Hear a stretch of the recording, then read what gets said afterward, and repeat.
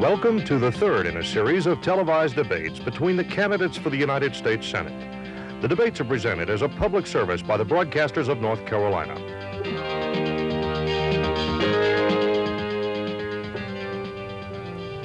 Good evening, everyone. I'm Lee Morris, Vice President of Carolina Broadcasting Company, and it is my pleasure to serve as moderator this evening for this live, statewide, one-hour debate between two of the candidates for the United States Senate. We want to thank radio and television stations throughout the state for making time available tonight for this public service broadcast. I am pleased at this time to introduce and welcome to Charlotte, first Mr. Jesse Helms, the Republican candidate, and Mr. Jim Hunt, the Democratic candidate. Before we begin, I'd like to explain the rules of the debate. Each candidate will make an opening statement. The order in which the statements are presented has been determined by the flip of a coin. Following the opening statements, I'll ask the candidates a total of 6 questions, 3 prepared by each candidate. Upon completion of that portion of the debate, the candidates will engage in a direct exchange of questions, answers, and rebuttals. The debate will conclude with closing statements from each candidate. The candidates have agreed on a specific amount of time to be allowed for statements, questions, answers, and rebuttals. And now, Mr. Helms, we'll begin the debate with your opening statement. Thank you, Mr. Moderator, and thank you, ladies and gentlemen. I've listened carefully to the comments by Governor Hunt during the first 2 debates, and his message in this campaign is clear. His solution to everything is more government and more taxes. Like Walter Mondale, the governor would return America to the tax and spend policies of the past. It won't work, it has never worked, and it never will. I'm proud to have supported President Reagan's economic policies. Now, these policies have already produced an economic miracle in America. 7 million new jobs, lower inflation, and lower interest rates. There's an upbeat, cheerful attitude about the future of America today, a feeling of national pride exceeding anything we've seen in years. But the governor has repeatedly and harshly criticized President Reagan's economic policies. He's called them a failure. In fact, Mr. Hunt stated, and I quote him, "Every day that Ronald Reagan serves as President of the United States, I think Jimmy Carter looks better and better." End of quote. Now there, ladies and gentlemen, is the fundamental difference between the governor and me. He advocates the failed policies of the Carter-Mondale years, and I want to continue the policies of Ronald Reagan. Now, Mr. Mondale and Mr. Hunt would reverse the economic upswing in America by piling billions of more spending and taxes on the backs of the hardworking Americans. Earlier this year, we saw the governor hold up his hand at the National Governors Conference in Washington and approve a $217 billion tax increase on the working people of America, more than $2,500 in additional taxes on the average North Carolina family. Yet, astonishingly, he now denies that he favors a tax increase. Ladies and gentlemen, I will continue to oppose a tax increase. So the choice in this Senate race is clear. I'll reiterate what I've said before. I'm a Reagan conservative and proud of it, and Mr. Hunt is a Mondale liberal and ashamed of it. Thank you, Mr. Moderator. And now the opening statement of Mr. Hunt. Thank you, Mr. Moderator. When I first sought public office 12 years ago, it was because of my deeply held conviction that state government ought to serve all of the people, not just the powerful and the privileged.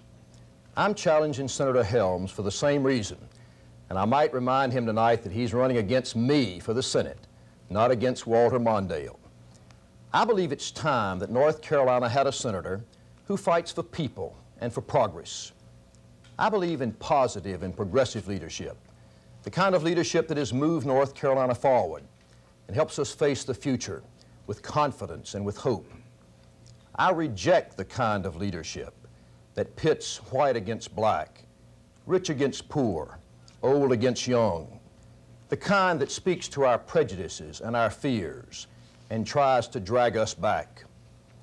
Now, in our last debate, I challenged Senator Helms to put aside all of his negativism and tell us what he is for not just what he's against. And you notice that he rejected my challenge. Instead, he resorted to the same kind of name-calling, the same kind of distortions of fact that we've seen for the last 18 months in his negative ads. Now, on the issues that really affect the people of this state, I think the choice is very clear. Will you elect a senator who will fight for independence and a secure retirement for our parents and grandparents, or a senator who's voted time and again to cut the benefits they've earned? Will you elect a senator who fights for fair treatment for our hard-pressed taxpayers, or a senator who has fought for special tax breaks for the wealthy and for the big oil companies? Will you elect a senator who stands for better schools and economic opportunity for our children, or one who opposes vocational education and college loans for middle-class families? These are the choices that we face, and you will make the decision. And now, gentlemen, it's time for the first question.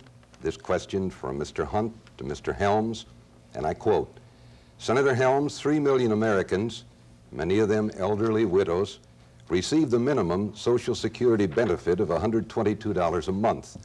Yet you voted 3 times to eliminate the minimum benefit, even for those who were already receiving it. How can you justify ever voting to take the minimum benefit away from these people?" Governor, you and Mr. Mondale are just trying to scare our senior citizens. You do this every election, and it's just not right.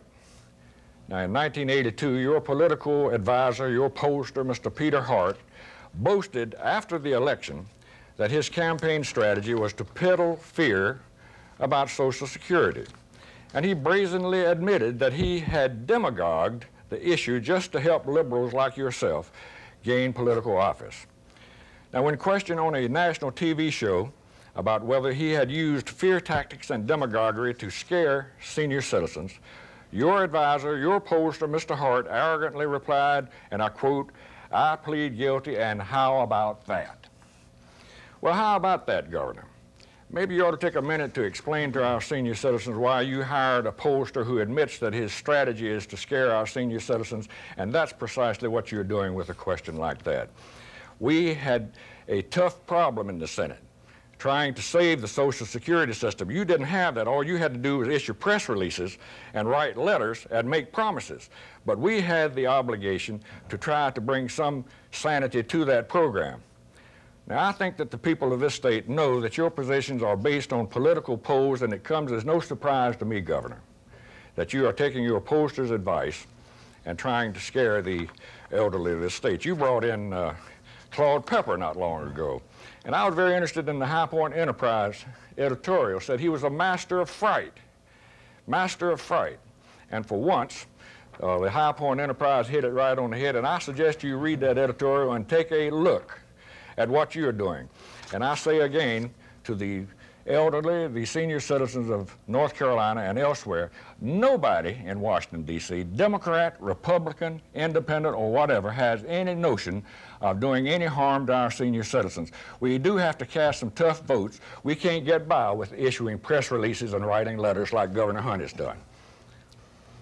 Now, Senator, I noticed that you didn't look the older people in the eye tonight and tell them you didn't vote against the $122 minimum 3 different times, because you did. On July the 21st, 1981, July the 31st, 1981, and September the 24th, 1981, I've got the roll call votes right here. Now, what that means is that an elderly widow who perhaps never worked outside of the home, or a World War II veteran who's making $301 a month, getting it from some other source, couldn't receive the $122 minimum in Social Security. I think that vote is just absolutely wrong. And at the same time, you're denying them that little bit of help that they need so desperately. You're voting for those big tax breaks for the big oil companies, the big chemical companies, your friends putting so much money into your campaign. You're a senator who cuts them time and again. I'll go to Washington to protect those programs. Governor, as I said at the outset, you have flip-flopped all over the lot on issue after issue, including this one. Now, I'm amazed to hear you make the statement, including Social Security. I want to remind you, sir, that at the 1983 National Governors Conference, you yourself took a position opposing the Social Security bill, the same bill that you've been criticizing me about. So there you go, flip-flopping again. Another time you said you had no position on it. Now, of course, you claim to be for this and for that you're a promising politician and you're going to promise everything to everybody. But the worst part of your posturing on this issue is that you're using the politics of fear. That's a cruel hoax, Governor, and I thought better of you. Gentlemen, it's time for the next question. This question from Mr. Helms to Mr. Hunt. Should any president or any governor be allowed to violate the law for 4 years without the taxpayers being protected by a special prosecutor to examine the facts and take appropriate action? Would you agree to the appointment of a special prosecutor to investigate your admitted violations of state law, including the $185,000 you have confessed to involving the misuse of state planes, helicopters, automobiles, and state employees for your political purposes? I have not misused any state property at all. Now, I've been very open about this whole thing. I paid, until the time that I began my campaign, I paid the cost of the aircraft we used according to state law and the directions of the Director of Elections in North Carolina. Now, Jesse, this past Friday, after we had an outside auditor come in and do the calculations, I paid to the state of North Carolina $185,000 for the use of the state aircraft during my campaign. Incidentally, that's more than President Reagan pays for his own use of Air Force One. We paid at the highest rate that we could possibly pay. Now, I've opened my books. I would challenge you to do the same thing. You've raised millions of dollars in your campaign through both your campaign committee and your National Congressional Club. Your TV ads are produced and paid for by an organization controlled by your political lieutenants called the Jefferson Marketing Corporation. A number of legal questions have been raised as to whether Jefferson Marketing has been used to disguise violations of campaign spending laws and to provide cut-rate advertising costs in your campaign. And the FEC has been looking into this, I think, for about 2 years. Now, you could answer those questions, Senator, by ordering your political lieutenants to open the books of Jefferson Marketing for public inspection. We figured up some undercharges and paid the state of North Carolina. I want to urge you and challenge you tonight to open the books of Jefferson Marketing and direct your lieutenants who are sitting right here in this studio tonight to open those books and let the public know what's going on in your political empire. I'll give you 5 seconds to answer my question, yes or no, about the special prosecutor, yes or no. For once, answer a question, Governor. You don't have to answer a question. Mr. Moderator, I don't there's yield no any more time. reason for it. I told you, Jesse. So your answer is no. Mr. Moderator, charge that time to him. Jesse, I told you that I had paid for the use of those aircraft. Mr. Helms. So I take it your answer is no. There is no reason for that. I didn't ask you Senator that. Helms, and no prosecutor has suggested that. Well, and you know it full well. You're grandstanding here tonight. It's exactly what you're doing. No, you're ducking the issue. And I expected that. All right. I hope I have a minute, Mr. Moderator. Governor, for 4 years you've been telling the people of North Carolina that you were paying the full cost. But in July it was revealed that you had paid only $200 for an $1,100 an hour helicopter. Now, I can't believe that you think you can continue to hide your political activities from the people of North Carolina in light of your having been forced to admit, and you were forced, you weren't voluntary about it, forced to admit that you used $185,000 in tax money for your campaign. What else do you have to hide, Governor? Now, Governor, if you refuse to level with the people, if you refuse to agree to the appointment of a special prosecutor, will you at least agree to make available to the Wake County Superior Court in the lawsuit now before that court all records relating to your having used tax funds in your political campaign? And will you agree to make available personnel in your office, the Department of Commerce, your campaign, including Mr. Pell, Mr. Pierce, Mr. Grimsley, and yourself, for immediate questioning? And will you advise the presiding judge that you wish this to be considered. Gentlemen, I have to call time. Very well. Now, Senator, you've laid out all of this stuff, which I knew was coming from you tonight, because David Flaherty has been grandstanding on this, and I know he filed a lawsuit at your suggestion. Now, I have told you that we've been very open. We have paid every cent. As a matter of fact, they tell me we paid $80,000 more than we would have paid if we'd used commercial aircraft. So we've opened the books, we paid what we owe, and that's the way I believe that we ought to do business. Now, my question to you, you never responded to. What about your congressional club and Jefferson Marketing? There was an allegation last week and a complaint filed with the FEC that they have made about $400,000 of illegal contributions to your campaign. Now, I ask you again, will you open those books? Here are the two men who headed up. They're the only stockholders of Jefferson Marketing. Will you tell them tonight to open it up and let the press look at it? Do you yield time for me to answer the question? 5 seconds, Mr. Moderator. Yes or no? 5 seconds, sir. Well, I can't answer it in 5 seconds, but I'll answer it on the next go-around. All right, sir. This next question is from Mr. Hunt to Mr. Helms. On July 23rd, 1982, you voted for a $100 billion tax increase, the biggest tax hike in American history. It hit hardest at working people through higher telephone taxes, higher Medicare fees, higher unemployment taxes, and higher cigarette taxes. Senator Helms, why did you choose to vote for higher taxes on working people when the wealthy and special interests who contribute to your campaign are not paying their fair share? Mr. Moderator, I've answered that question over and over again, and I'll say to the governor again, as he should know, that that bill was a loophole closing bill. And you may remember in the second debate, the governor had all this to say about, I'm going to close loopholes. You said you wanted to close loopholes, and that's what was done in that 1981 bill. And that's what I tried to tell you in the last debate. But the $217 billion tax increase bill that you voted for, you raised your hand in Washington, D.C., called for instituting a 5% increase in taxes over 5 years. Now, after we've closed all these loopholes, your plan still calls for increasing taxes $40 to $50 billion a year. And you can't get that from loopholes, Governor. It will have to be taxed away from the pocketbooks of the average American people, and that's what you've done here in North Carolina. You've raised the gas tax, you've raised the sales tax, you've raised the taxes on driver's licenses, auto plates, and all these taxes and others hit the middle class the hardest. In fact, you presided over the two largest tax increases in North Carolina history, the 1981 gas tax, which you referred to as just a little bit for our roads, was actually the largest tax increase in North Carolina history. But you topped that in 1983, Governor, with an even larger tax increase.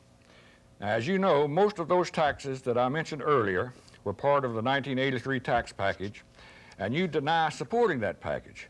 But let's see what the Charlotte Observer, for example, had to say about your position on the tax bill. It said Governor Jim Hunt entertained 14 legislators at dinner Wednesday night to help them close the gap between the House and Senate versions of a major tax increase. And while publicly maintaining his aversion to new taxes, Governor Hunt offered behind-the-scenes help to the lawmakers that they might need to get a compromise. You have a 1 minute Thank you, sir. response, Mr. Hunt. Jesse, the only taxes that I have supported have been taxes to save the roads in North Carolina. Now, with regard to your vote to raise the $100 billion, that was the largest tax increase in history. You said it was a loophole closer. Well, it certainly didn't close very many loopholes.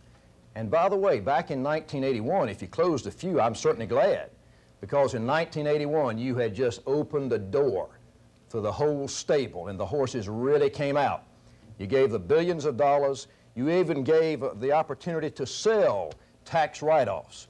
And you talked about me at the National Governors Conference. You've been running that ad. The people of this state know that 50 governors in America who go to Washington once a year for a couple of days have no authority to raise anybody's taxes.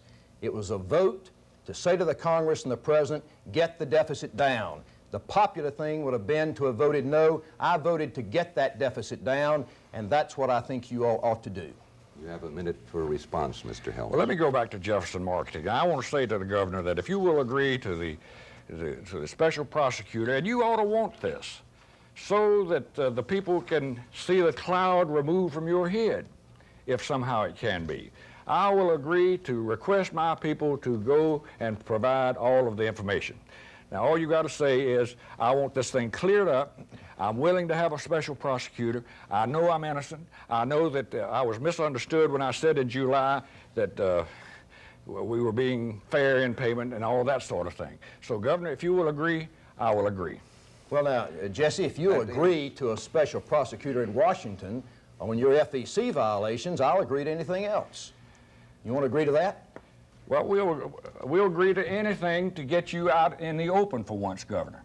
And your violations over all of these years. You say they're violations. We have had counsel, learned counsel, distinguished counsel telling us every step of the way that what we were doing is thoroughly legal. You have filed charges with the FEC. We have filed charges. Your filing charges doesn't make them so. Our filing charges doesn't make them so. So, Governor, once more, will you agree to a special prosecutor? If you'll agree to one to your violations. Well, we'll see about that. I wouldn't have any objection. I'll have to call time on this area again and get on to the next question. Good. This is a question from Mr. Helms to Mr. Hunt. The Charlotte News described you in San Francisco as follows, quote, first Geraldine Ferraro, Ted Kennedy, then Walter Mondale. 3 powerful speeches, 3 shining examples of the Democratic Party. The whole evening was emotional. After each speech ended, many members of our delegation, including the usually reserved Governor Jim Hunt, jumped in our seats and swayed in time to celebration. Is this account of you in San Francisco accurate? Mr. Moderator, I'm glad we got this question because throughout these debates, and if you folks have noticed, instead of talking about his record, instead of talking about what he's for, instead of talking about what he wants to see happen in America over the next several years to make our life better, Senator Helms keeps trying to run me down. And the number one thing he's trying to do in this campaign is to paint Jim Hunt as a, quote, Mondale liberal. Jesse, I guess if you took those 2 words out of your vocabulary, even you would be speechless. Well, the truth is, people know different. People know that I'm supporting Fritz Mondale for president, and that may not be popular now. But I'm a Democrat, and the Democratic Party has historically stood for people. But I'm a person who would go to the Senate to vote independently. I won't toe anybody's party line, and I certainly won't be a handmaiden of some of the special interests in the way that you voted with them every time up and down the line to get tax breaks, to get special treatment with regard to the regulations and the environmental regulations in this country. I'm part of a new generation of Democrats that we know here in the South. People like Chuck Robb and Dick Riley and Sam Nunn and Governor Bob Graham in Florida. People who believe in 3 things. Number 1, they believe in balanced budgets. Number 2, they believe in economic growth and providing jobs for people. And number 3, they believe in racial justice and people working together. Now, those are the things that I subscribe to. I will go to Washington to fight for those things regardless of who's president. This race is between Jim Hunt and Jesse Helms, and the people of this state know Jim Hunt because I've been an official for them for the last 12 years. Mr. Helms? Well, I think the people of North Carolina know Jesse Helms as well, and that's your problem, Governor. Now, I know you're denying it, and I know that you don't like to have your name linked with Fritz Mondale, but the record shows that you've been full of praise all along for these liberals. Kennedy, Mondale, Farrar. You were one of the few North Carolinians who enthusiastically cheered Mondale's selection of Farrar. The Charlotte Observer said that you praised Representative Farrar as saying that she was, quote, eminently qualified to serve this country in the highest capacity, quote, unquote. And back in 1980, when Ted Kennedy made that speech, you said he really put in perspective what we're all about here and what this party's about. I don't think many Democrats agree with you on that. And of course, you have repeatedly praised Walter Mondale. Now, Mr. Mondale once boasted that he had the most liberal voting record in the Senate, yet in a 1982 fundraising letter from Mr. Mondale, you said he has served us well during his many years in the United States Senate. So I think it's fair to assume that you have supported these three figures. I know you don't want to hear about it, but so be it. Oh, yes, Senator, I want to hear all you've got to say. Good. You have a minute to respond. As a matter of fact, Jesse, I want to issue an invitation to you tonight. Geraldine Ferraro is coming to Raleigh on October the 1st, and I want to invite you to come. I think you would really enjoy a very spunky lady who's running for vice president. Now, you're a fine one to be talking about supporting the president, as you've done throughout this campaign. According to the Congressional Quarterly, you were second lowest in supporting President Reagan's program of all 55 Republicans in the Senate. The only person in the Senate who supported the president less than you did was your friend Lowell Weicker of Connecticut. You opposed the president on saving Social Security. You opposed him on education cuts. You wanted to cut deeper. You've opposed him on foreign affairs, the Falklands, El Salvador, and last week on the Genocide Treaty. I'd say you haven't been a very good supporter of your president. It's time now to move on to one more question of the prepared questions, this one from Mr. Hunt to Mr. Helms. Senator, you have voted to cut the student loans that help working people afford a college education for their children. And you have said that the federal government should end all aid to education.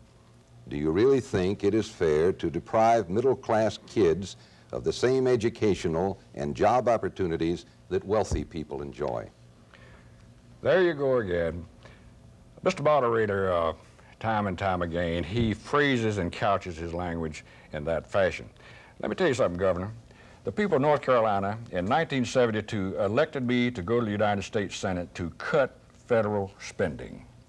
I voted that way, and somebody totaled up, and they found that I had knocked off at least $100 billion worth of spending.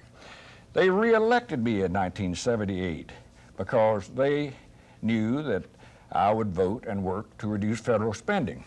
Now, Governor, I have been all over the Capitol lawns. I looked at the trees out there, and there's not a one that produces money. Now, you sit down here and you issue press releases and write letters, and you got more press secretaries than Carter had little liver pills, but that is not responsive to the needs of this country.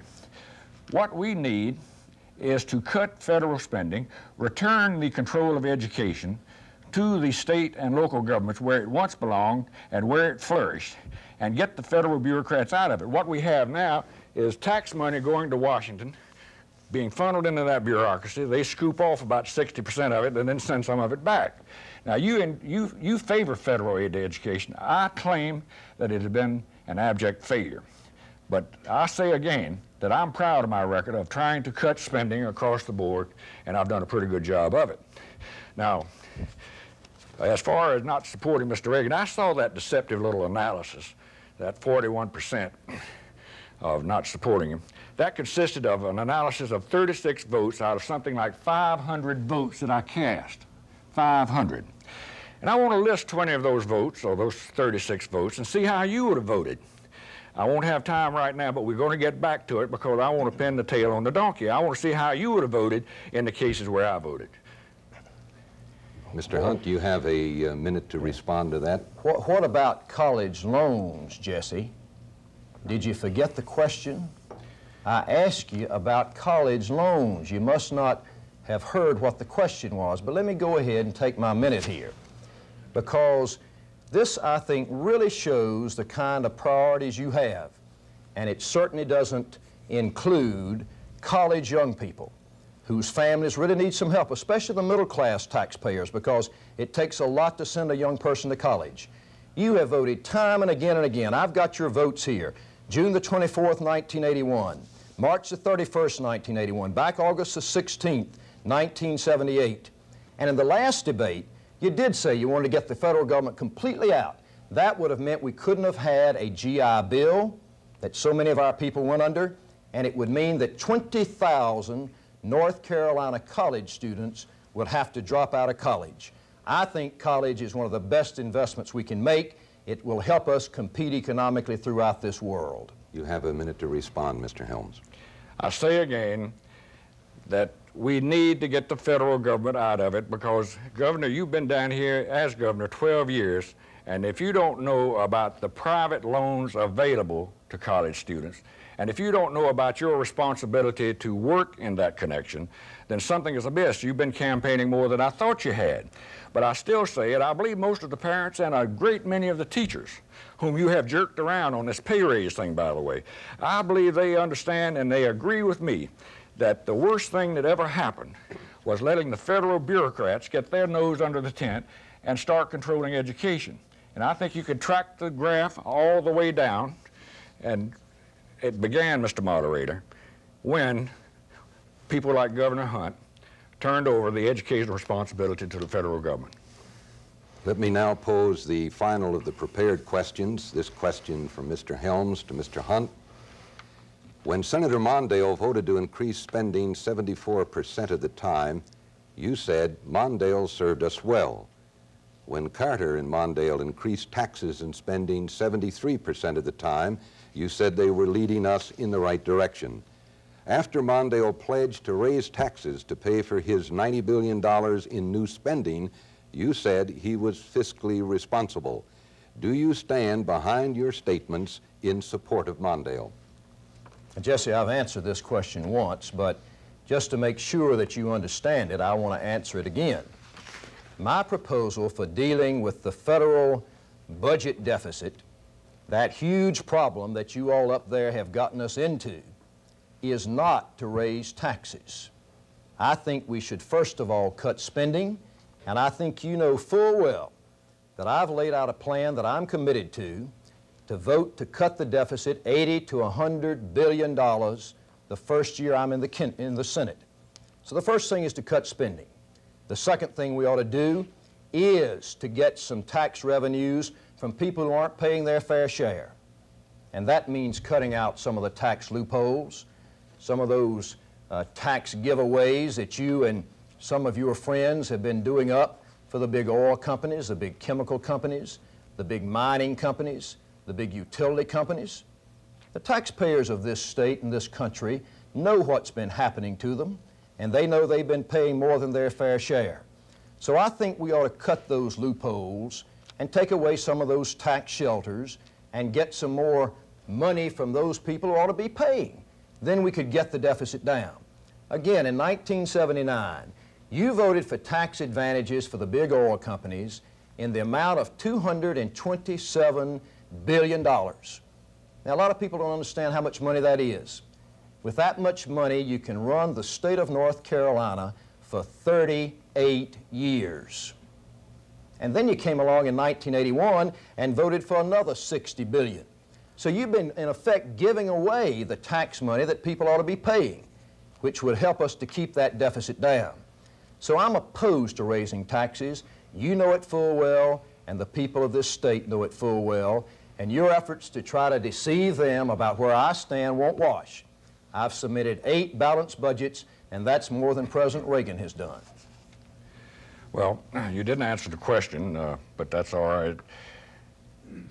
I have voted yes, and I am proud of it, for the Reagan Economic Recovery Program. That was a part of it. And apparently what you want is to return to the Mondale-Carter years of gasoline lines, high gasoline prices. Governor, you cannot tax a corporation.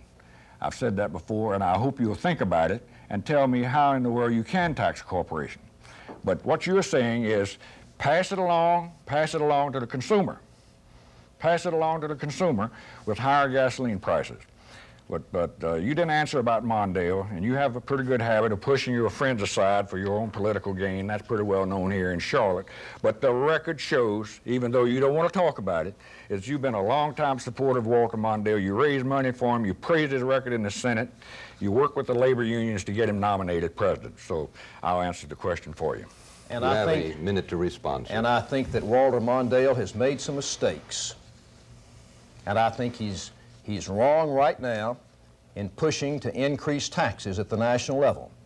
I don't think that's necessary, And if he becomes the president and I'm in the Senate, I will vote against him on that. I will vote what I think is right for the people of this state and the people of this country. There are other ways to do it. Some of you folks up there, it seems to me, Senator, just don't understand about cutting here, cutting there, trying to tighten things up. That's what we had to do in North Carolina during the recent recession. We had a deep recession here. 1 out of every 10 people were out of work, and we knew how to cut. And I'm the one who led the state in doing that. And so that's the approach we've got to take. And it won't be helped by your suggestion tonight that we ought to take off all the corporation taxes. What are you going to do, turn around and put that much more burden on the hard-working middle-income taxpayer? I'll have to call time, gentlemen. That concludes the segment of prepared questions. The next segment of our format calls for the candidates to engage in a direct exchange of questions, answers, and rebuttals, and Mr. Helms will ask the first question. Thank you, Mr. Moderator. Governor, during our second debate, you were nervously evasive about Mather Slaughter, the man you put on the state payroll to spy on sheriffs in 1980. Now, in July, the Greensboro Record reported that you were paying Mr. Slaughter $25,000 a year to do nothing, and Mrs. Slaughter said you were paying her husband $25,000 a year to keep him quiet. Now, after the Greensboro Record reported in July of this year that you were paying Slaughter to do nothing, you denied knowledge of the situation involving Mr. Slaughter. But, Governor, I have an article here showing that Mr. Slaughter was doing nothing to earn his pay. And here's another one. The headline says, Mystery Shrouds Duties of Mather Slaughter. And here's another article from June 1983 saying that you were paying Mather Slaughter to do nothing. Now, Joe Pell and Brent Hackney, they knew all about it. How come you didn't know anything about it, Governor? Do you still say that Mrs. Slaughter was not telling the truth? I certainly do, Jesse. And by the way, after you talked so much and so glowingly about to Mr. Slaughter, I checked him out. And I found out that he's doing safety work. I answered it last time. I answered it again. Now let's get on to something important. Do you have any response, Mr. Helms? Well, I'll just simply say that Mr. Hackney, Mr. Pell knew about it. We checked out all of these alleged responsibilities. First, you said he was doing some national defense work. We checked out on that, and that was not so. Then we checked out the other things. And finally, we got a report from your own state ports authority that Mr. Slaughter was sitting down there looking at the water. Now, maybe you've straightened it out since the last debate, and if so, that's an accomplishment for the debate. No, Jesse, I just was informed by Admiral Green, who's executive director of the Ports Authority. He told me the man was doing safety work. Why don't you call him tomorrow and check? What kind of safety work? Safety for your campaign? I think it's time now to go on to the next question, and this time it's a question from Mr. Hunt to Mr. Helms. Senator, North Carolinians have always been willing to serve their country in the military. And I believe that we ought to honor our veterans. A North Carolinian, Billy Ray Cameron, is now serving as the national commander of the Veterans of Foreign Wars. But you, Senator, have called veterans' benefits welfare.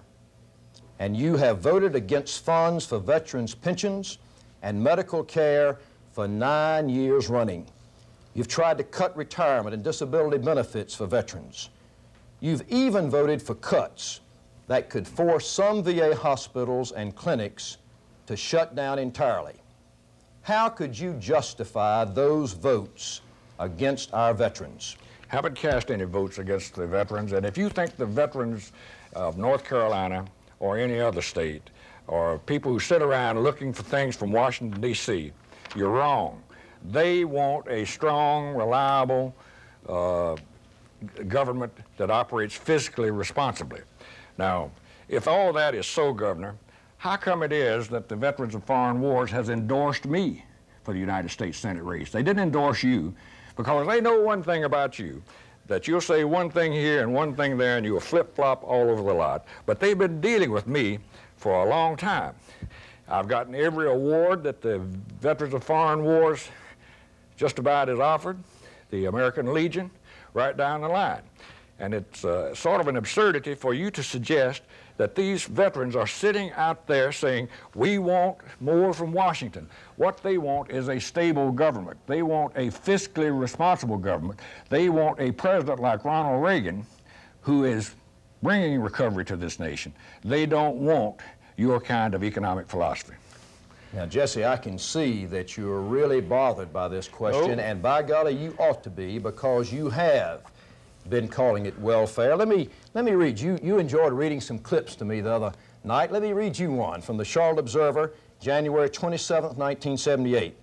It may be something of a surprise for the crippled war veteran who survives on a disability pension, but Senator Jesse Helms considers him a welfare recipient. Now, I've got every single one of your votes right here, Senator. You can't fool me, and I don't think you're going to fool the people of North Carolina. You don't want the 1.5 million veterans and their families to know how you've been voting against them, and they really don't know about that. But they need to know the truth. You can't be for a strong defense and not be willing to treat the veterans who have fought our wars honorably. The difference between us is I'd vote to protect and to continue their benefits, and you voted to cut them time after time. Response? Governor, which war did you serve in? I did not serve in a war, okay. Senator Helms. And wait just a minute since you asked that question. Mr. President, when I was in college, Mr. Moderator, during the time of the Korean War, and I was too old with two children when Vietnam came along, and I don't like you challenging my patriotism, Senator. I haven't challenged your patriotism. Yes, you have. You know exactly what that question was calculated to do. Well, I just wondered... you still have a minute, Mr. Helms. Thank you. In the first place, that Charlotte Observer column referred to what I was describing, transfer payments. I was itemizing all of the money that is taken from the taxpayers to Washington and then transferred to citizens across the spectrum. Obviously, I took the figures from the budget. There was no implication that I was opposed to veterans' benefits. Of course, I'm not. But I say again, Governor, and I wish you'd look at me instead of looking down. I say again that the veterans of North Carolina, they don't want the federal government looking after them. They want a strong, stable government, and that's the reason they're supporting Ronald Reagan, and that's the reason they're supporting me. We'll move on to the next question at this time. And Mr. Helms, a question from you to Mr. Hunt. Governor, I got to go back to your campaign, because that's about all you've been doing for the last 2 years. You went up to New York and were wined and dined by some of the leading liberals in the country. Lightning Brown was there, and Virginia Puzo and various others. They raised money for your campaign, and you held similar functions with liberals in Massachusetts and California and Minnesota and other places. And I was surprised in our first debate when you suddenly declared that I'm a conservative. Jim Hunt, a conservative? Well, Zeno Ponder, one of your close political associates, said flat out that you're not a conservative. And how do you explain Locke Faircloth, who was your Secretary of Commerce for 6.5 years and a doggone good guy, by the way? He declared that you're a liberal, and he knows you pretty well, Governor. Former Governor Bob Scott said that you, quote, definitely are of the liberal wing of the Democratic Party, end of quote. The president of the state NAACP says that you represent a liberal type of governor, and yet you're pretending to be a conservative. Why do you think these fellows all said that kind of thing about you? Well, why are they all supporting me, you reckon? Well, you tell me. Talk about how good, what a fine fellow Locke Faircloth is. He's not for you, he's for me. I put him in as Secretary of Commerce, and we brought more jobs into North Carolina, despite what you said the other day. We had a lot of plants close in large measure because you all in the Congress didn't protect American jobs. But in terms of bringing new jobs into this state, we've had more investment and brought in more new manufacturing jobs than other states have done. Now, Senator, this again is the whole approach that you're using, and I think the people of North Carolina understand what you're doing. I think they're looking for us to lay out what we want to do in this country. Where do we want to take America? What are our goals, our dreams, our vision for the future? I've been laying mine out. and you don't do a bit of that, we don't know what you're going to do in the next 6 years. I think we ought to be talking about that kind of thing. I've been trying to do it, and I really believe deeply, Senator, that's what the people of this state expect us to do in this campaign. You have response time. Thank you, Mr. Moderator. It's very interesting to hear you say that you've been laying out what you're going to do. All I've heard you say is that you're going to raise taxes $40 to $50 billion. You're going to close loopholes when there are not any productive loopholes left, that sort of thing. I've heard you try to pretend to be a conservative.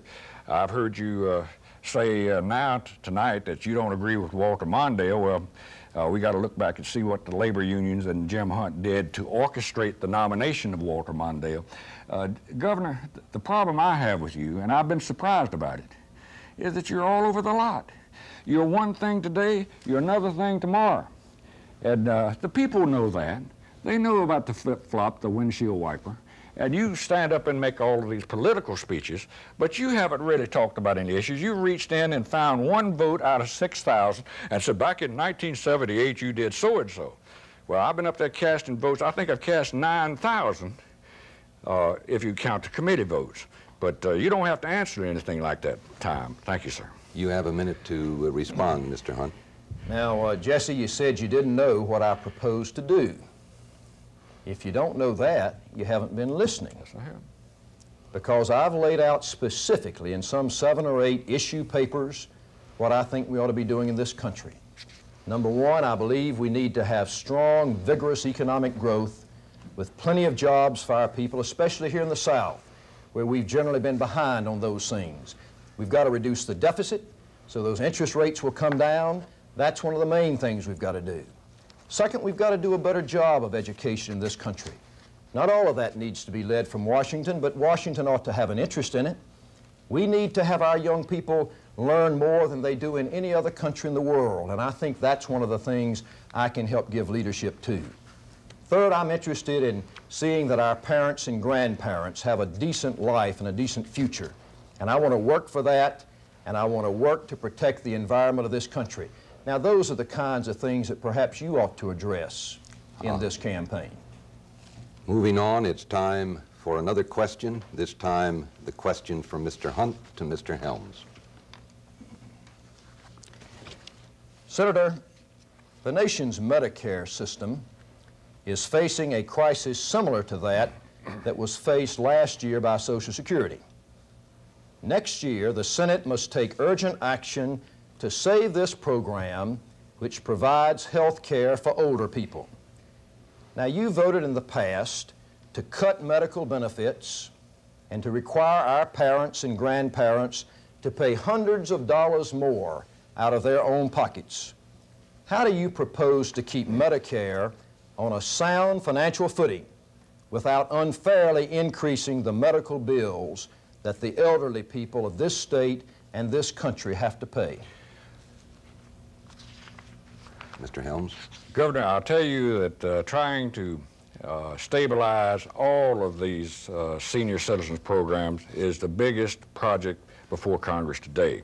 I'm working with Bob Dole in the Finance Committee. I was talking to Russell Long about it. He has problems about which way to go. But here again, you have the posture of a candidate who said, I'm going to look after you. I'm going to do this. I'm going to spend the money. But you never say where you're going to get the money. And what you're saying to the senior citizens is, listen to me and I'll promise you everything because I'm a promising politician. But what you're also saying to the young workers in the workforce, to the middle-aged workers even, that we're going to jack up the taxes on you. And I said in one of the earlier debates that one of the fears, one of the forecast is that if we don't approach this thing sensibly and not cast political votes such as you say you're going to cast, if we don't face them responsibly, then the Social Security, all this tax will consume 40% of the average worker's income sometime shortly after the turn of the century. Now, it's easy enough, Governor, to promise and say, I'm going to look after you. And we are going to look after in some way. But we don't have any magical solutions, and neither do you. And I'll say again, Governor, that there's not a single money tree there in Washington, D.C. Well, Senator, I would imagine that the older people of this state are wondering right now how you are looking after them, because you voted to increase the premiums they have to pay under Medicare. You voted to increase their co-payments. You voted to increase the deductible so that they have to pay more. Medicare used to pay the great part of their bills, and now it's gotten down to where it's only 45%. Jesse, I've been in those senior citizen homes. I've talked to those people. They've told me how little they have and how much their medical bills are taken out of it. And I really wish that maybe you'd visit some of them and listen to some of those people tell you how they feel. I think we've got to save Medicare, and the difference is you'll vote to cut the older people, and I'll vote to put the hospitals on a budget, require greater efficiency, and that way not have to cut the older people. Mr. Moderator, let me reclaim the 30 seconds that I gave up just now. No, you have a minute to respond right now, sir. All right. Governor, on the Social Security question, I have been to the senior citizens' homes. I've probably been to more of them than you have. I haven't counted. But do you know that we have handled over 40,000 problems that our senior citizens have had? Now, they know me. They also know that there's a financial problem with the Social Security system. You're standing and smiling like you think there is no problem. But if you think there's a magic wand you can wave, you're not fooling them, and you're not fooling anybody else. You can promise anything you want to, but I will say again that this senator is going to work to have a program that not only will look after the senior citizens, but remember that those senior citizens have children and grandchildren, and they want there to be a Social Security system when they reach the retirement age. Mr. Helms, the next question is yours. With President Reagan leading Mr. Mondale 2-1 in the polls, Mr. Hunt refused to interrupt his vacation to greet Mr. Mondale when he came to North Carolina. But I don't think he's fooling anybody. The governor has been a close political ally of Walter Mondale for years and years, and I want to look at that record, and I think it's important since the governor is now all of a sudden saying he's a conservative. Now, the governor, at the behest of his labor union allies, set up the delegate selection rules to favor Walter Mondale, and I was talking to Gary Hart about this the other day in the cloakroom, guaranteeing that Mondale would win the Democratic nomination for president over Gary Hart. It worked. And the editor of the Charlotte Observer acknowledged that Mr. Hunt was responsible for Mr. Walter Mondale's early momentum. And the governor wrote a letter raising money for Mr. Mondale's drive for the president. And he praised Mondale's liberal record in the Senate, saying he has served us well during his many years in the Senate. He praised Mr. Mondale's acceptance speech attacking Ronald Reagan as a great speech. And I'll continue this in just a minute. Now, Senator, that's another one of your fine political speeches in the form of a question. By the way, in terms of those rules of the Democratic Party, the question at the time we wrote the rules looked like it was going to be, would it be Senator Kennedy or Vice President Mondale? I suppose you would probably have preferred Senator Kennedy.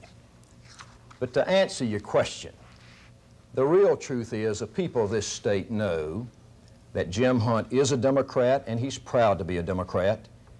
Ours is the party of the people that has done so many good things for the people of this country. It's also made some mistakes.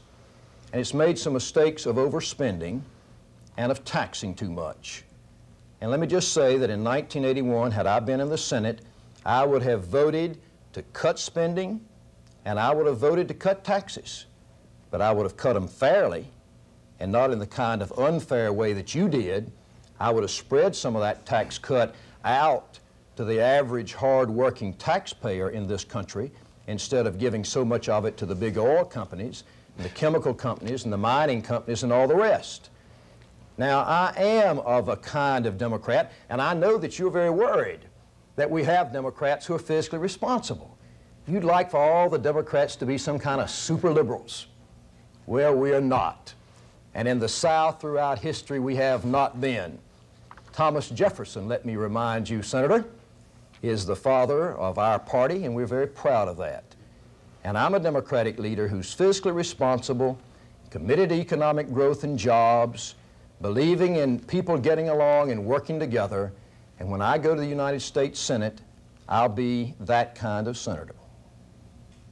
You have a minute to respond, Mr. Helms.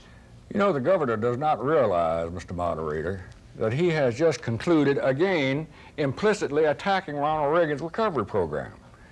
Now, the legislation that you've been talking about, that was part of the recovery program. And you back then said you put all sorts of bad names on it. But it's worked. We've got more people working today than ever in the history of this country. There's an upbeat attitude, as I said at the outset of this debate. It's working. And as far as not liking the conservative Democrats, there being so many of them, I love it, because they are the ones who supported me in '72 and '78, and I think they're going to support me again in 1984. Gentlemen, I'm going to have to move along because time is moving very rapidly, and I'm going to have to call a conclusion to our questions and give each of you 1 minute for closing statements. And Mr. Hunt, you have the move to present your closing statement first. Thank you, sir. Let me say to the people of North Carolina that I appreciate you watching these debates. I know that, especially when the football games are on, that we have a lot of competition. But I think you are having a chance to look at both of us square in the face, not a 30-second commercial that's been put together on Madison Avenue, and get some feeling about what we're about. And I think that's the real issue here. Jim Hunt is about trying to make life better for people. I do favor trying to help our older people. My parents just had their 50th wedding anniversary, and I'm proud they get Social Security, and I'm proud they get Medicare. I want us to have better schools. I want us to have more jobs. I want us to protect our environment. Those are things that a senator ought to fight for North Carolina, and I'll fight for them and against people that are ripping off this system. Mr. Helms, your 1 minute closing statement. Thank you, Mr. Moderator. Ladies and gentlemen, you will decide in November what kind of future you want for America. And your choices will be clear in both the presidential race and in the Senate race in North Carolina. Now, I say again, Mr. Hunt is a Mondale liberal and ashamed of it, and I'm a Reagan conservative and proud of it. It's been a long time since this country has been so upbeat about the future. Americans are once again proud to be Americans, thanks to Ronald Reagan's courage and high principles. But it was Mr. Hunt, remember, who said, I have opposed what the Reagan administration is doing to this country. Now, Walter Mondale, as he has said tonight, is Mr. Hunt's man. Ronald Reagan is my man. Now, that's the measurement of your choice in November. If you support Mondale liberalism, big spending and high taxes, you should vote for Jim Hunt and Walter Mondale, but I counsel you, Hunt and Mondale are wrong.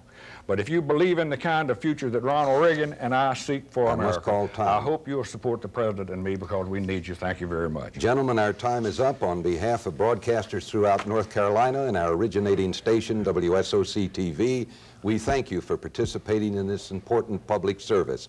Next debate is scheduled for October 13. Thank you and good night.